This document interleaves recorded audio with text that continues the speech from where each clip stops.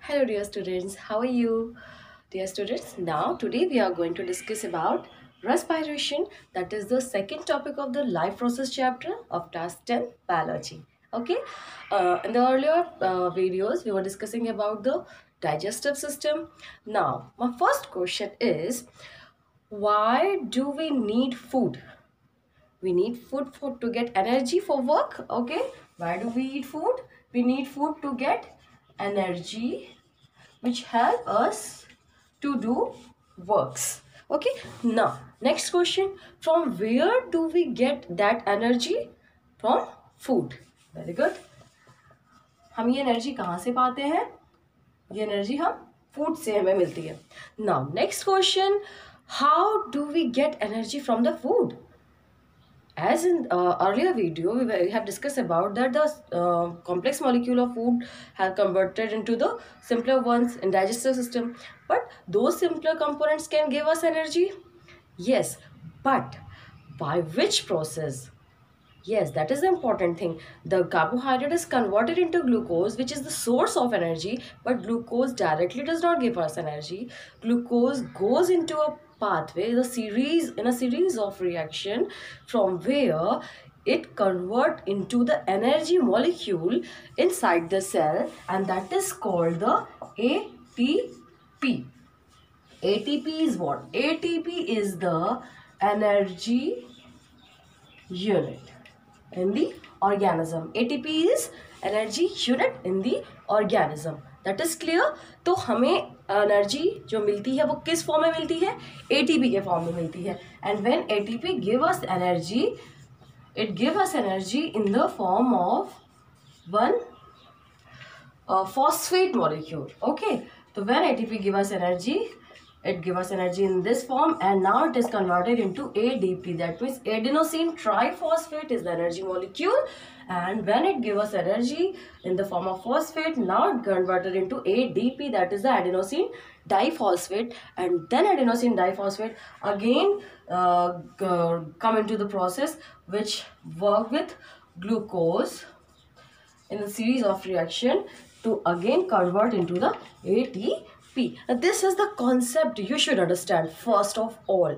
ATP is the energy unit which which is formed inside the where cell, and cell में तो बहुत सारे organelles होते हैं. If you have studied in class 9 that in cell there are so many organelles. So from where the energy formation take place? Yes, in mitochondria. Energy formation occur in mitochondria, and that's why mitochondria is also known as the powerhouse of the cell. Yes, इसीलिए mitochondria को cell का power house भी कहते हैं, क्योंकि mitochondria में ही energy formation होता है. ओके, ना नेक्स्ट थिंग, इतना तो कॉन्सेप्ट समझ में आया कि हमें एनर्जी की ज़रूरत कैसे होती है. एनर्जी हमें एटीपी के फॉर्म में मिलती है, और एटीपी हमें एनर्जी देती है फॉस्फेट के रूप में, और then it converted into ADP, and then ADP glucose come in the series of reaction from where the ADP with the help of the reaction during glucose regeneration that form the ATP molecule, which again give us energy. Okay, now come on the respiration process. Respiration is the process of giving energy from the food. Respiration is what? It is the process of giving energy from the food, as my first question in this video. हमें energy मिलती है food से, लेकिन food से energy बनाने का काम कौन करता है, जो प्रोसेस करता है, that is called the respiration. अब कुछ बच्चों के मन में क्वेश्चन आ रहा होगा कि रेस्पायरेशन एनर्जी तो देता है, लेकिन ये देता कैसे है. चलिए अब हम serial wise step wise discuss करेंगे. First of all you should understand, differentiate between the two terms, that is respiration and breathing. First is respiration, second is breathing. क्या बता सकते हैं कि what is the main difference between these two processes? The breathing is only the process of exchange of gases through the lungs. Lung से carbon dioxide और oxygen का जो exchange होता है, only that process is called the breathing. But now next question, जैसे lungs है, मान लीजिए ये आपके लंग्स है, ओके मैंने बताया आप सबको पता है कि कार्बन डाइऑक्साइड बाहर जाती है और ऑक्सीजन अंदर आती है, चलो ये तो इतना प्रोसेस आपको पता है, and this only process is called the breathing. लेकिन नेक्स्ट क्वेश्चन है कि ये ऑक्सीजन लंग्स में आई कहाँ से, और ये ऑक्सीजन जो लंग्स के बलून्स में भरती है वो ऑक्सीजन जाती कहाँ है। This is very important question, very important topic. Now you have to pay attention here that ये मुझे बताइए कि खाना पकाते हैं आप जब घर में तो किस चीज़ की ज़रूरत पड़ती है, गैस की, सबसे इंपॉर्टेंट गैस, चूल्हा, कोई भी चीज़ आप कह सकते, that means you need heat to cook food. खाना आपके पास बहुत है, अगर आपके पास हीट नहीं है तो आप खाना नहीं पका सकते हैं। अब मुझे एक चीज़ और बताइए, which is the main component important for burning, and that is what, scientific component की अगर हम बात करें तो दैट इज़ ऑक्सीजन। खाना पकाने के लिए यानी कि आग को जलाने के लिए सबसे इम्पॉर्टेंट क्या है, ऑक्सीजन। और जब कभी आग जलती है तो एज अ रिजल्ट कौन सी गैस निकलती है, कार्बन डाइऑक्साइड। कुछ कॉन्सेप्ट अब समझ में आ रहा होगा आपको, यस। तो ये ऑक्सीजन जब लंग्स में जाती है तो लंग्स से ये फिर पूरी बॉडी में जाती है, कहाँ जाती है, पूरी बॉडी में जाती है। This oxygen goes to the body, where body not body, to the cell, each and every cell, और अगर और अच्छे से करोगे तो mitochondria, each and every mitochondria of each and every cell of the body, where the respiration take place with the help of oxygen. वहाँ पे खाने से जो एटीपी बन रहा है वो ऑक्सीजन की प्रेजेंस में बनता है, और फिर as a result carbon dioxide release होती है। जैसा आपको पता है कि आग जलती है तो रिजल्ट में कार्बन डाइऑक्साइड रिलीज होती है, तो यहाँ भी कार्बन डाइऑक्साइड रिलीज होती है, और ये फिर अगेन जो है वो लंग्स को ट्रांसफर होती है, and then it release through the nostrils, and this whole process is called the respiration. आपने देखा ब्रीदिंग सिर्फ यहाँ तक था, only this process is called the breathing, the gaseous exchange, okay, through the lungs. But respiration, the formation of energy within the mitochondria of the cell with the help of gaseous oxygen is called the respiration. So respiration is it is the process of energy formation inside the mitochondria. Now I think आपको breathing and respiration में concept पहले clear हो गया. Breathing is only the gaseous exchange and respiration is the formation of energy inside the cell. Now as we know that there are so many types of organism, ठीक है, some need oxygen and some don't need oxygen, like yeast। आपने देखा है yeast जो होते हैं वो क्या होते हैं, वो ऑक्सीजन नहीं लेते हैं। तो जाहिर सी बात है, if some organism are taking oxygen, some organism are not taking oxygen, so there should be difference between them. Yes, now here we are going to discuss about the types of respiration on the basis of the taking of absorption of gas. The organism which respire in the presence of oxygen, in the presence of oxygen, they are called as aerobic respiration. That is called the aerobic respiration, where the respiration occur in presence of oxygen. And when the respiration occur in absence of oxygen, then it is called the anaerobic respiration. That means here the oxygen is not present. But क्या ऐसा होता है कि अगर किसी organism को oxygen नहीं मिलेगी तो वो जिंदा ही नहीं रहेगा? ऐसा तो नहीं होता। तो ऐसी कंडीशन में क्या होता है, अब हम यहाँ पे इसको देखेंगे। The organism number of so all the organism except the purple bacteria, fungus, etc., this type of organism, sulfur bacteria, they all go to the anaerobic respiration. Otherwise all the organism go in the aerobic respiration process. Okay, now in this respiration process, as I have written that it occurs in the presence of oxygen, तो यहाँ पे oxygen ज़्यादा मिल रही है तो यानी कि आग ज़्यादा जल रही है, और जब आग ज़्यादा जल रही है तो एनर्जी ज़्यादा अमाउंट में प्रोड्यूस होगी, and in this process the 32 molecule of energy produce in one cycle.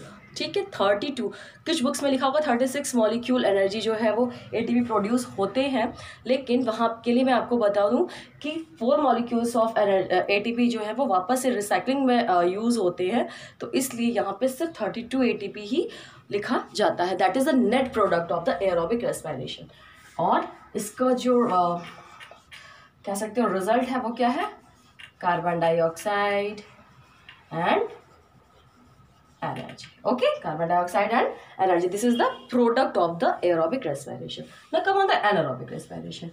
As a result of anaerobic respiration, only 2 ATP are formed, and अब यहाँ पे दो चीज़ें हो जाती हैं। क्या? एक तो होता है कंडीशन कि इन एब्सेंस ऑफ ऑक्सीजन, जहाँ पे ऑक्सीजन बिल्कुल नहीं है, और एक होता है इन डेफिशिएंसी ऑफ ऑक्सीजन, यानी कि ऑक्सीजन में ही वो काम होना है, लेकिन कभी कभी ऑक्सीजन नहीं मिल रहा है या कम अप्रोप्रिएट अमाउंट में नहीं मिल रहा, तो उस कंडीशन में, तो इस तरह से दो कंडीशंस होती हैं, और दोनों कंडीशन में अलग अलग प्रोडक्ट्स बनते हैं।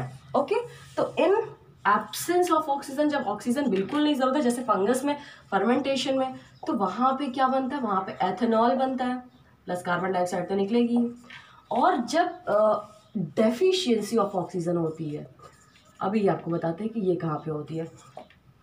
डेफिशिएंसी ऑफ ऑक्सीजन होती है तो यहाँ पे लैक्टिक एसिड का फॉर्मेशन होता है। क्या होता है?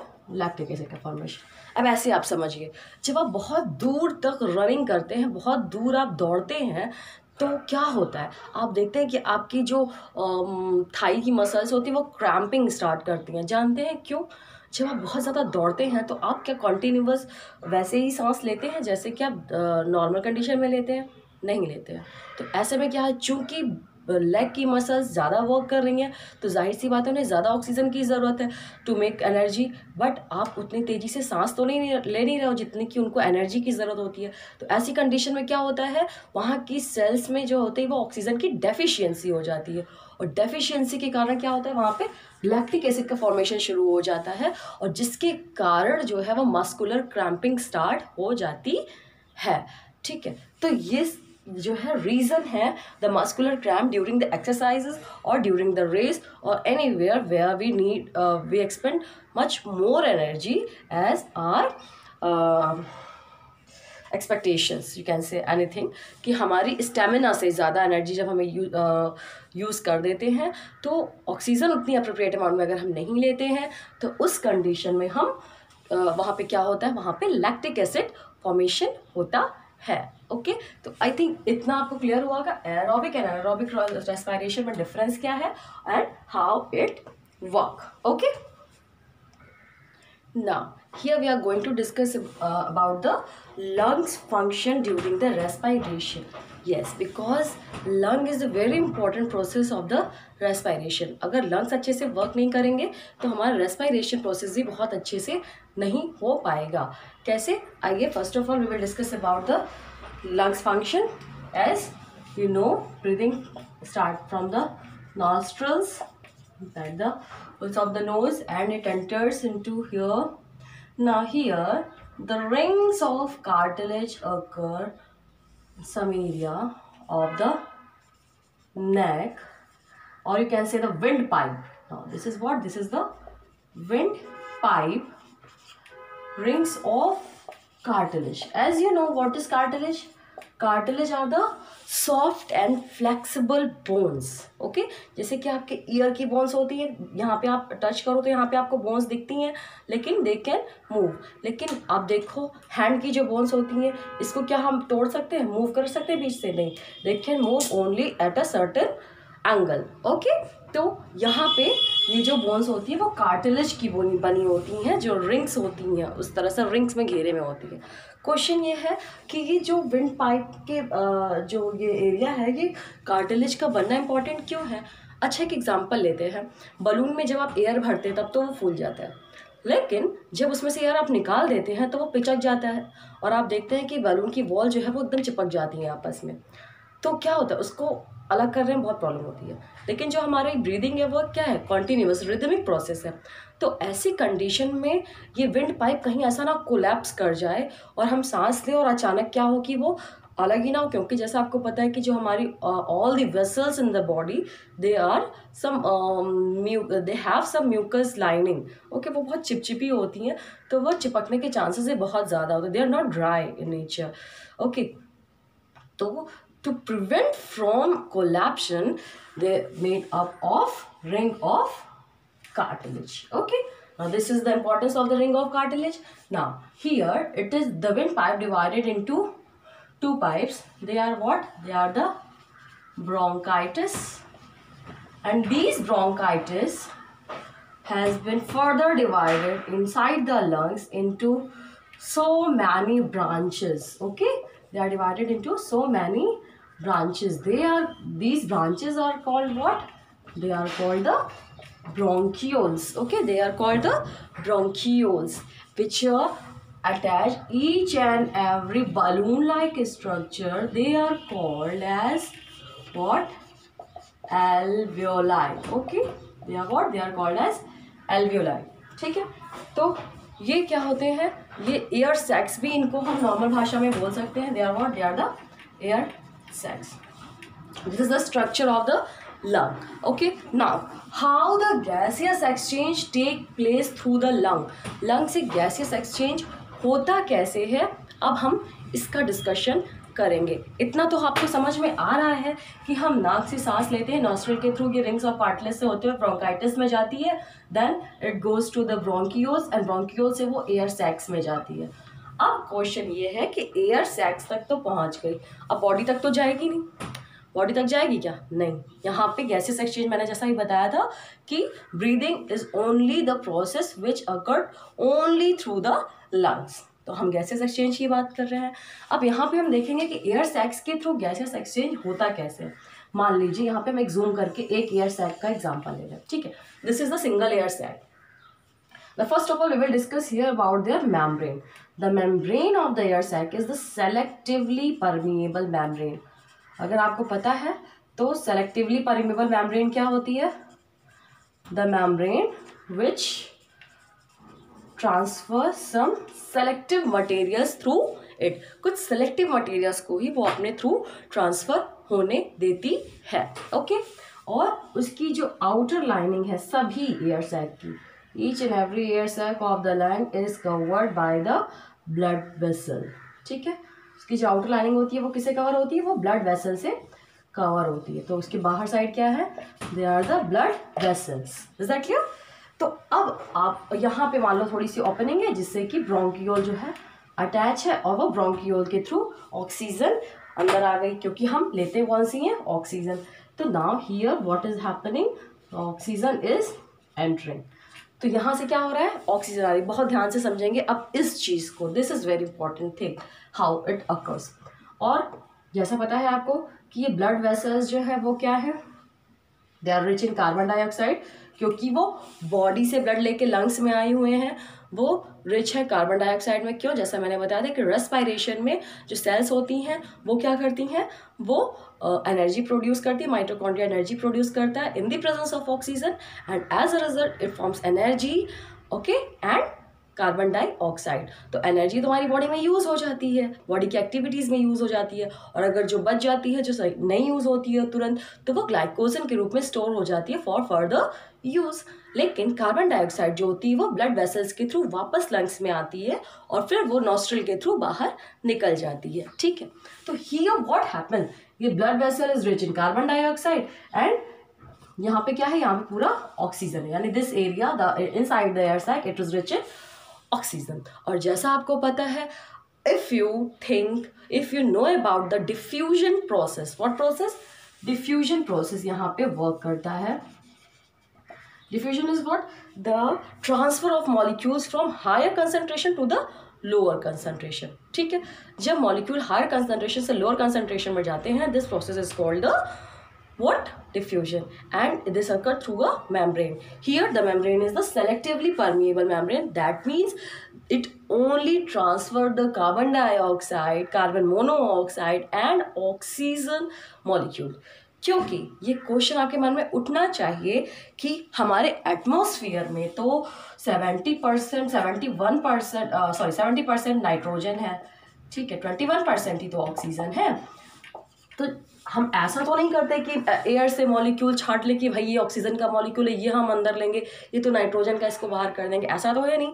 हम जो एयर अंदर ले रहे हैं it is a mixture of gases, तो जाहिर सी बात है it is rich in nitrogen. तो नाइट्रोजन क्यों नहीं अंदर से ली जाती है, ऑक्सीजन ही क्यों जाती है? क्वेश्चन है ना, वेरी इंपॉर्टेंट क्वेश्चन, क्योंकि 70% और 21% में there is a huge difference, ठीक है ना। तो यहाँ पे जो ग्रेडियंट बनेगा, जो यहाँ पे गैस का ग्रेडियंट बनेगा, वहाँ पे नाइट्रोजन भी प्रेजेंट है, but the membrane is selectively permeable membrane and it only allow the transfer of oxygen, carbon dioxide and carbon monoxide molecules, okay। तो नाइट्रोजन को तो वो एंटर करना ही नहीं देगी, तो नाइट्रोजन तो यहीं बची रह जाएगी। ये क्या यहाँ पे किस चीज़ का काम होने देगी? ये सिर्फ ऑक्सीजन और कार्बन डाइऑक्साइड के बीच ये काम होने देगी। This is the very important thing you should understand, okay. तो अब यहाँ पे सिर्फ हम दो ही चीज़ों की बात कर पाएंगे, क्योंकि ये मेम्ब्रेन जो है ये सिर्फ कार्बन डाइऑक्साइड और ऑक्सीजन को ही आने जाने देती है, ओके। तो जैसा मैंने बताया, diffusion is what, from movement of molecules from higher concentration to the lower concentration. अब सेल में जो है कार्बन डाइऑक्साइड मॉलिक्यूल ज़्यादा है तो ये अंदर चला जाएगा, और इनसाइड नाइट्रोजन को हटा देंगे, क्योंकि नाइट्रोजन का तो कोई मतलब ही नहीं, इसके थ्रू ट्रांसफर नहीं हो पाएगा। ऑक्सीजन ज़्यादा है, 21% ऑक्सीजन, तो वो यहाँ पे आ जाएगी। यहाँ पे ब्लड वेसल में बिल्कुल भी ऑक्सीजन नहीं है ना, और यहाँ पे तो ज़्यादा ऑक्सीजन है, तो जाहिर सी बात है कि यहाँ से ब्लड वेसल में आ गई और कार्बन डाइऑक्साइड जो है वो एंटर कर गई। अब कार्बन डाइऑक्साइड ब्रोंकियोल के थ्रू, ब्रोंकाइटिस से होते हुए, वेंट पाइप से होते हुए नॉस्ट्रल के थ्रू बाहर निकल जाएगी, और ये ऑक्सीजन जो है वो ब्लड वेसल्स में एब्जॉर्ब हो चुकी है, और ये ब्लड वेसल्स जो है वो वापस हमारी बॉडी में हार्ट के थ्रू पंप करके पूरी बॉडी की सेल्स में ट्रांसफ़र हो जाएंगे। तो this was very important topic. I think you should understand about the membrane of the air sacs, how the transfer of gases take place, okay। So this was all about the respiration. I hope you will understand. Okay, thank you, bye bye.